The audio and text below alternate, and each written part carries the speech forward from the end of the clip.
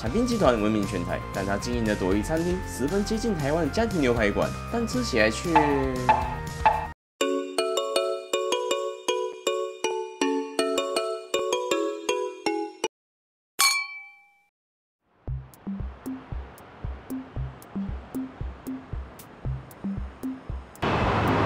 大家好，我是霍东。我们现在来到新庄这里了啦，然后在我身旁这家叫做凯悦嘉轩酒店。你各位啊，我们今天会来到这边呢，是因为我们台湾有一个很知名的餐饮品牌，一个集团享宾，他们这边开设的朵頤餐厅啊。然后它的营运形式就像是我们常见的家庭牛排馆一样，我们点一份主餐，就可以吃它的自助餐，吃到饱啦。香槟集团在台湾应该算是个品质保证的了吧？不过也 OK 啦。那等一下我们一起体验看看它的表现，快吃了吧 ，Go！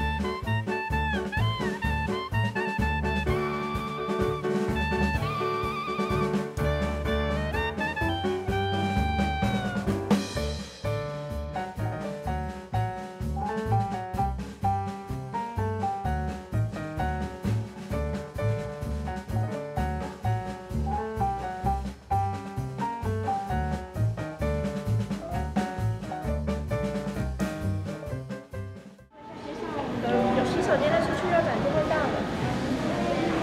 我们用餐时间是2个小时，然后都不能做打包。OK 啊，各位，我们现在已经就座了。只不过我们今天在入场的时候啊，我们已经先点好餐了啦。那我们今天是跟他点了一份需要提前预定的吉祥焗烤龙虾啦。我们吃这个主餐的费用要898元啊。可是啊，我们点一份主餐就可以吃它现场的自助餐，吃到饱。我觉得以这个价格，在双北、大台北这地方来说，以这样的气氛，好像感觉也差不多了啦。至于如果你没有点主餐的话，这边每个人要收538元呢。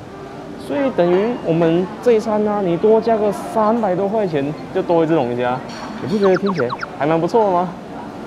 那等一下我去拿点现场东西，我来吃吧。松露炖饭，看起来好像就很厉害。卤烤菌菇佐巴萨米醋特醋，吃到2 rap 感官。唐扬炸鸡，哇，这看起来就很好吃哎。那我们来点牛肉清汤，用这个开胃。配料：盐焗鸡，我们来夹这个鸡腿排。哇！盐焗鸡酱，然后它这边有熏里脊肉、啤酒肠跟熏牛肉啦。那这应该就是熏牛肉了，麻辣酱。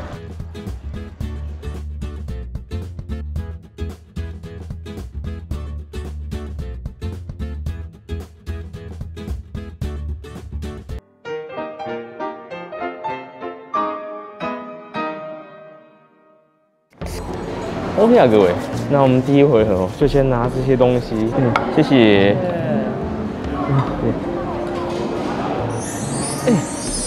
对，这么刚好我们的主餐也上来了，那我们吃起来吧。对不对？它这焗烤龙虾上面还有鱼卵呢。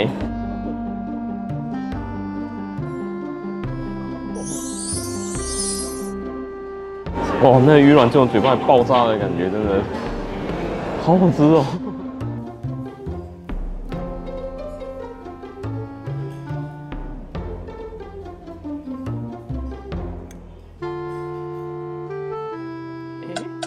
难呢，我们刚轻轻挑一下龙虾肉啊，它尾巴的部分跟身体部分就断掉了，这到底怎么回事啊？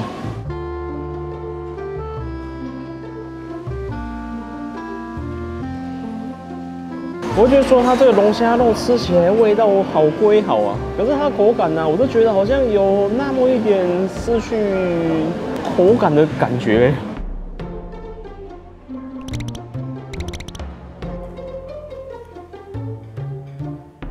还有虾头部分也不能少吧？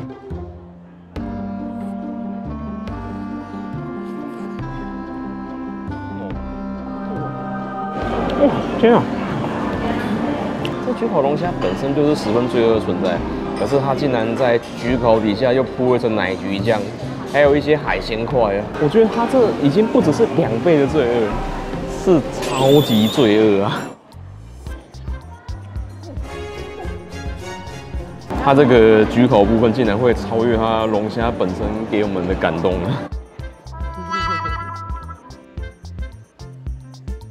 那我们另外一半呢，我们就一口直接吃下去了。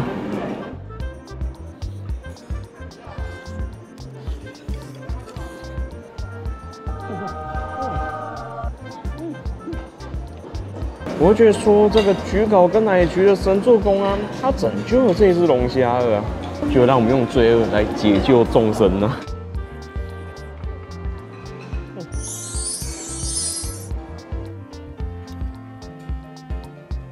那龙虾旁边的佐料也不能错过吧？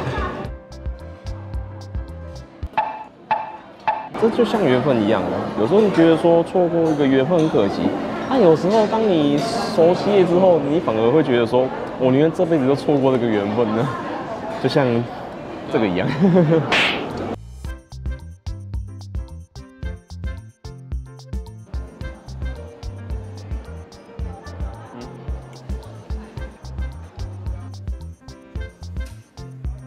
炖饭，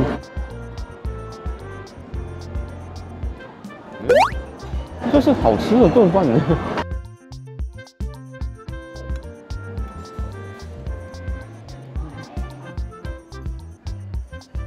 炒菌菇，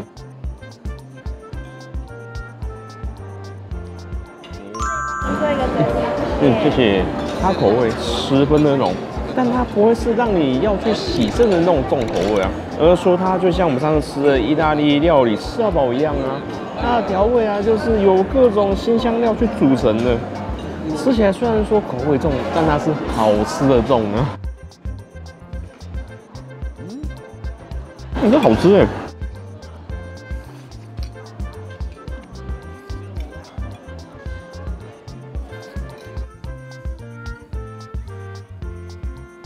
唐扬炸鸡，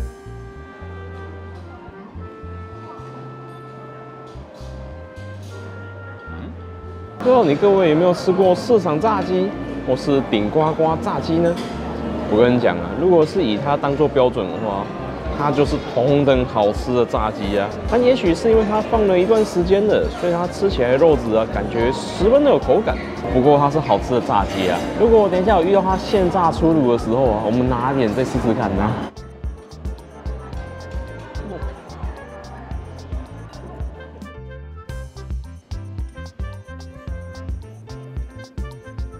那接下来我们来喝喝看牛肉汤。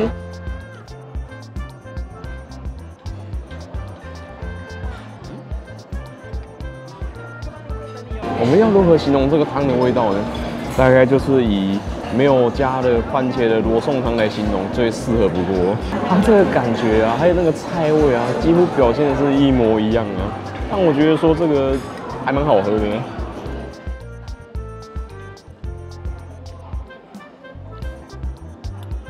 哦，它这个是好喝的汤哎。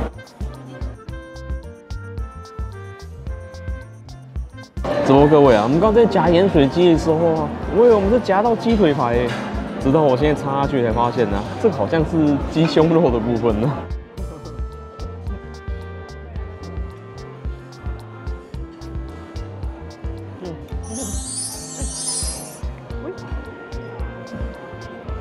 酱汁是酱汁，它这个酱吃起来有一种芝麻酱的香味，没有想到说它这个搭配这种盐水鸡竟然会这么好吃哎！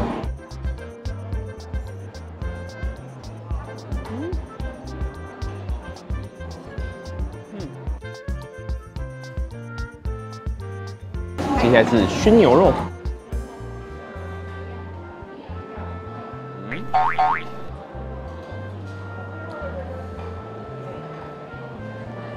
我觉得说它这个熏牛肉啊，如果我们今天可以配一点这个的话，那表现应该会非常的棒啊。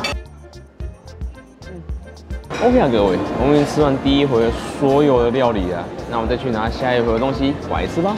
我们今天来吃点面包啦，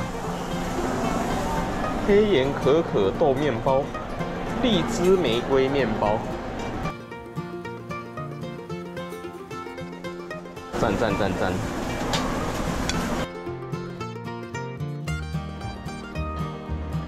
熏冷肉青花椰沙拉，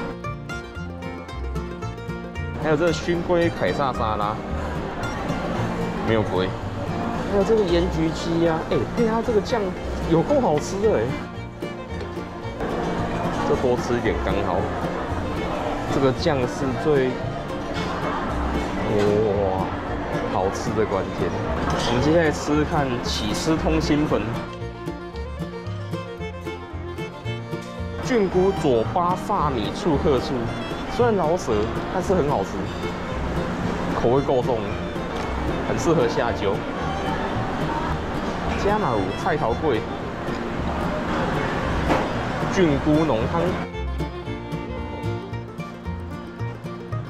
雷梦甲。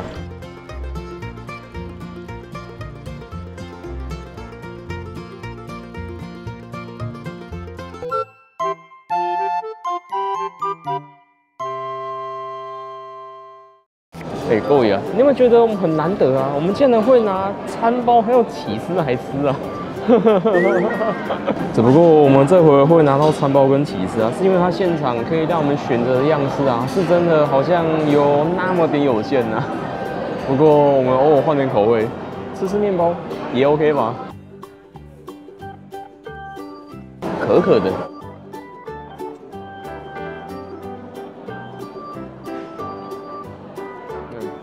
我就说它这个面包里面塞了一些可可豆啊，可是它整体的表现还有味道啊，感觉还蛮像我们台式面包店会做出来的质感的。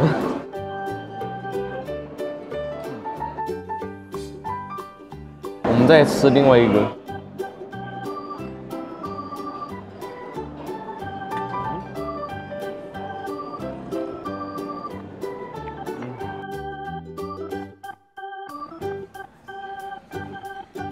接下来我们来吃 cheese，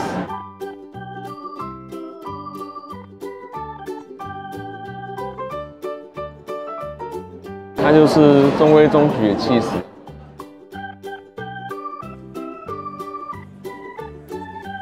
刷到起菜头粿，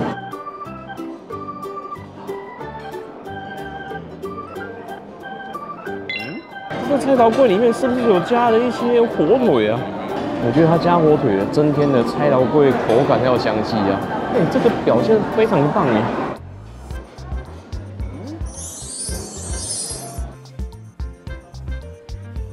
接下来是通心面，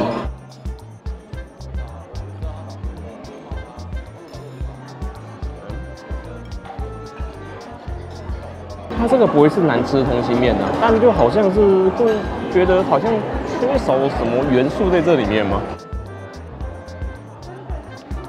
也许缺少了一些海鲜啊，或是肉的搭配啊，所以整体吃起来非常的单调。如果我们要量化它这单调感的话，大概就是跟5个虾老板一起聊天的感觉吧。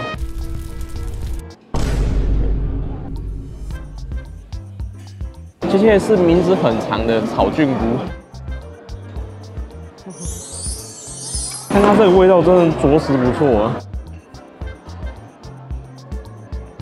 吃起来酸爽的，非常棒。接下来我们来喝菌菇浓汤。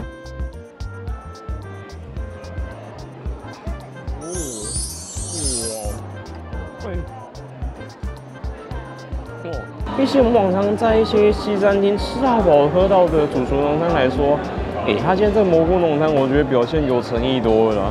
也许它的底子就跟主厨浓汤一样啊，可是它额外又加了许多的菇下去做搭配，这个味道非常的丰富，很有层次感呢。这是好喝的汤。接下来我们来吃熏肉沙拉。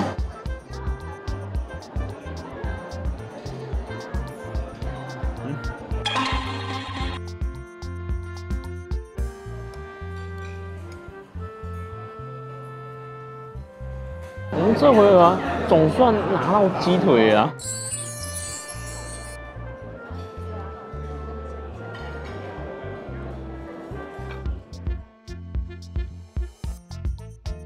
那是咱手头这杯是葡萄酒，安尼有偌好哦。可惜它只是一般的酸梅汤。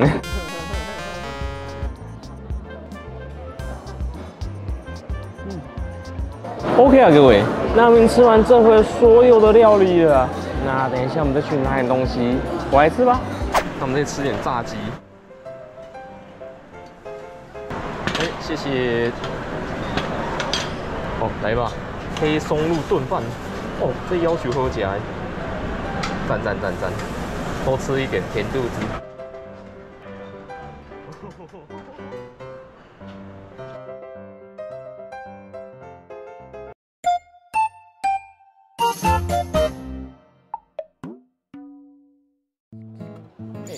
各位啊，我们刚刚就站在那边等，就等到这个出炉啊，总算让我们等到了。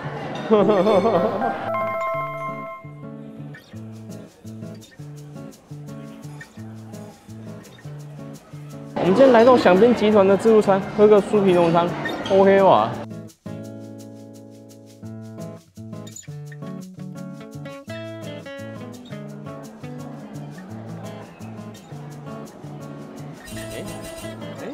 它这竟然是巧达浓汤这味道不错只不过我们是在7月中来这边用餐的，我们这时候喝到这个，我是觉得好像有那么一点炎热啊，喝完真的是有点热的。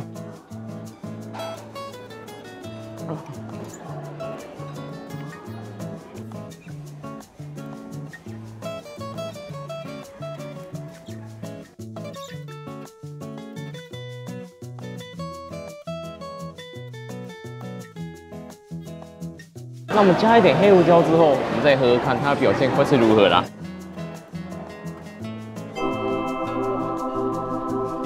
各位，这样就对了啦。我会觉得说，我们加入少许黑胡椒，它有助于提升整体汤头的香气啊。如果你不介意吃黑胡椒的话，有机会加一点试试看吧。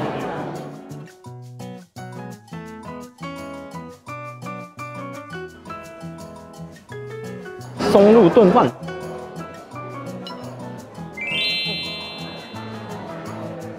哇，这味道好浓郁哦！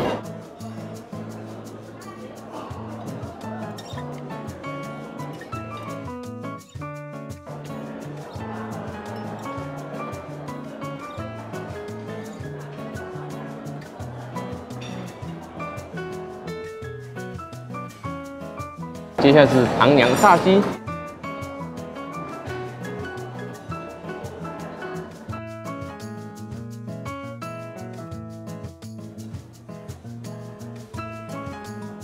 接下来是菜头粿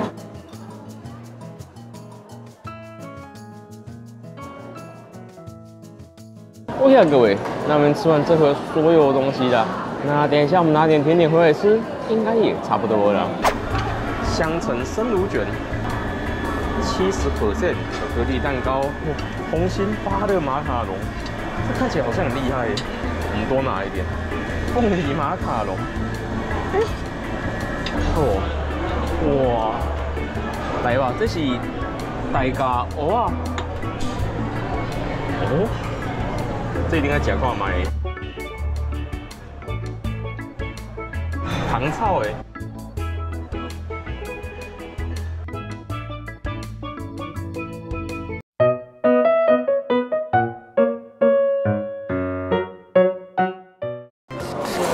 啊，各位，那我这回这样拿一拿，应该就差不多了啦。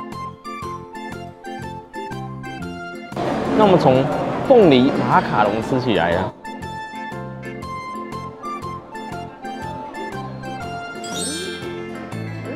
它这马卡龙吃起来冰冰凉凉的，整个感觉很舒服哎。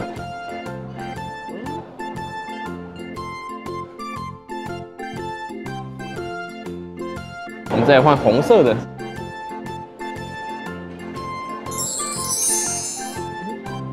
是好吃的马卡龙哎。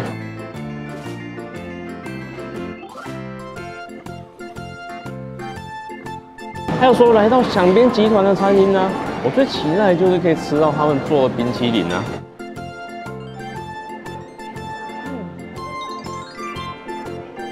虽然说它的冰啊，也许比起Haagen-Dazs啊，或是莫凡比来说，它的香味啊，或者说甜味个人略逊许多，可是我觉得这就是它好吃的魅力所在啊。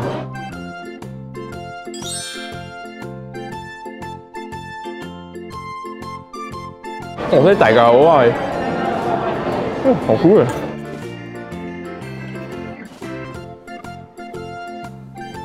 我们最近还吃雅尼克的奶油卷吃到饱了，我们再吃看它这边提供的表现，看是如何啦。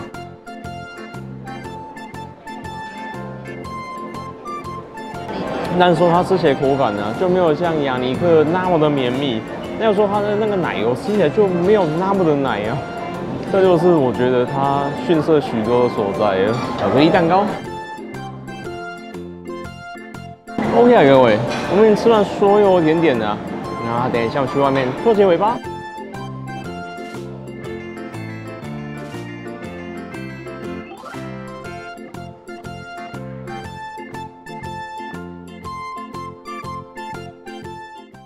OK 啊，各位，我们现在已经来到外面了。那我们来说说我们今天吃朵頤餐厅的想法吧。你各位啊，我们今天一个人在平日晚餐用餐费用是988元。也许又有人要说，你这个价格，我宁愿吃2次贵族世家或是我家牛排啦。啊。虽然说这种讲法真的很奇怪，这2家家庭式牛排馆啊，他们的菜色丰富度或是它美味程度的水准，也许会令人着迷啊。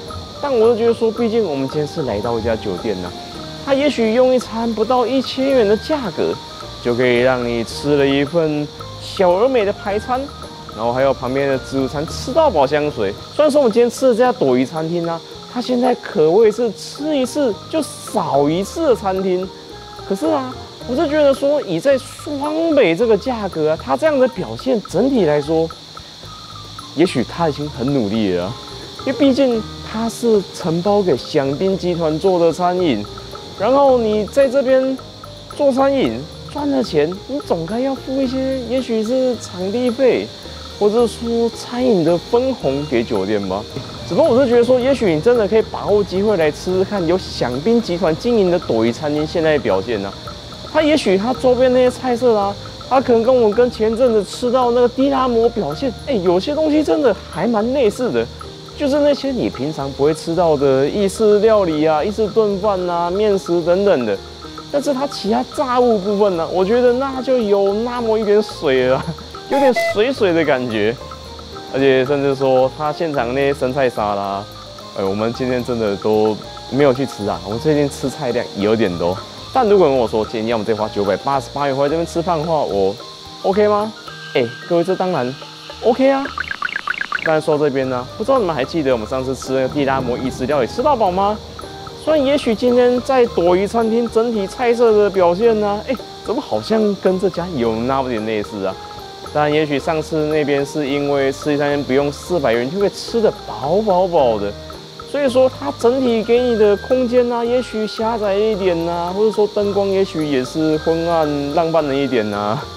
而且说他们在菜色的表现啊，也都是许多的沙拉、许多的菜，还有他们最大共同点的地方就是啊，今天我们可以吃到饱的肉啊，好像有那么点稀少啊。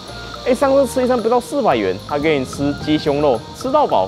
但我们今天来到这边呢，起码多了熏火腿啊、熏牛肉啊，甚至还有说我们在菜市场最常见的咸水鸡，虽然说它搭配他们特制的那个酱哦，其实还蛮好吃的啦。只不过我还是很好奇啊，为什么今天这家酒店呢、里面开设的一个餐厅，竟然没有提供餐饮的酒水？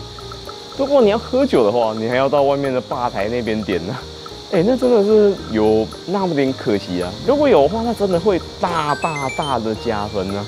而且说，平常我们吃一些自助餐吃到饱啊，我们的用餐时间可能从2个半小时啊到4个小时都有，对不对啊？